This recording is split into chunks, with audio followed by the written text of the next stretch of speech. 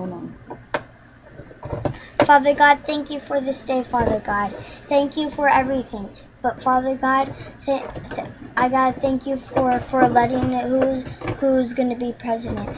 Father God, I know that Donald Trump lied by putting Hillary in prison, Father God. Please don't let any president in this world ever lie, including Obama and George Bush, Father God. Don't let any president, I mean any president, not even 1%, just 0% of presidents not lie, Father God. And Father God,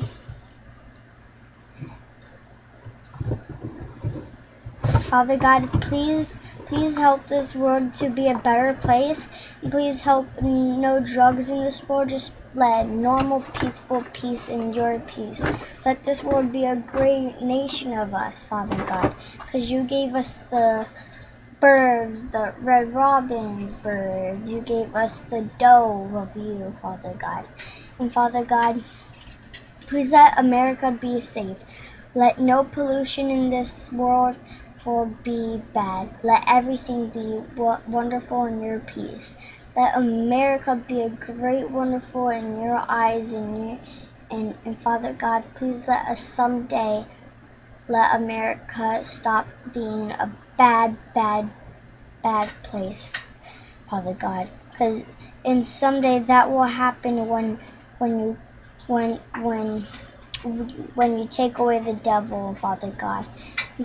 Father God, I got one scripture that I want to say. The devil only comes to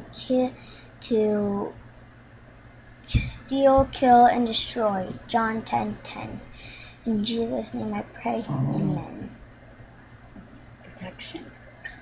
And Father God, before I end up this prayer, let me say one thing for this world. Please give us the protection, please, because you made us, Father God. And if you made us, we have to be responsible to you, and you have to be responsible to you, Father God, because you love us. You made us to love you, Father God.